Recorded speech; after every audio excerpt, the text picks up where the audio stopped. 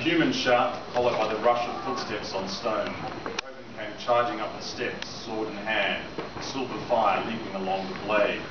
At the same time, something else rose up out of the very rock, almost under Clariel's feet. Seen at night from a distance, it might be confused for a woman, for it was vaguely feminine in shape.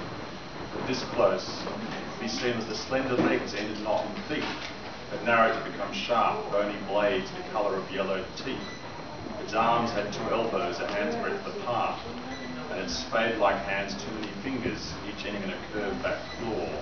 Its hair was not hair, but a mass of brilliant tendrils of white light flowed around its head and cascaded down its shoulders and back, and its face, if it had one, was an absence of light in the middle, a dark oval void without features of any kind.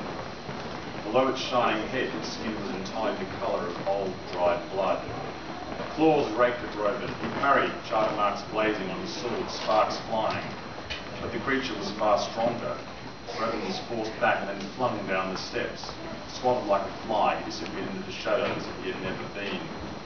As Robin fell, Clariel swung the falchion 2-handed at the creature's back. But the steel did not even break that strange blood-red skin. It melted as it hit, the metal roiling away in molten drops, as if Clariel cast a cup of quicksilver against the creature, rather than struck it with a finely tempered blade.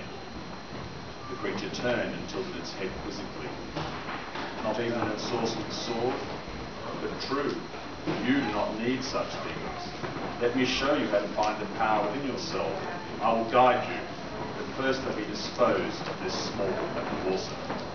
Thank you.